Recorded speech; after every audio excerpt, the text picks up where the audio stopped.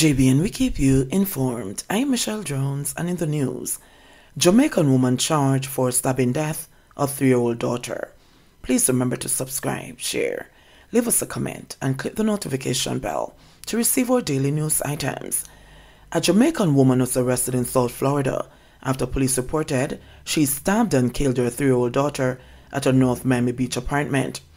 According to the North Miami Beach Police Department, officers reported the homicide at an apartment complex located at Northeast 10th Avenue and 163rd Street early Tuesday. The police said around 2 a.m., 24-year-old Jellisa Amoya Baxter called the police and allegedly admitted to stabbing and killing her child. Baxter was unemployed and had been evicted from her home for non-payment. The police said they took Baxter into custody without incident. Baxter is from the Frankfield area of Clarendon. At the time of her arrest, she was reportedly in the living room of her apartment, wearing a white robe, and the little girl's body was nearby. Baxter faces charges of first-degree murder and aggravated child abuse.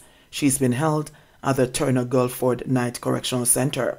The North Miami Beach Police stated that Baxter told responding officers that she strangled her daughter at first, but when that didn't work, she stabbed her in the chest and neck.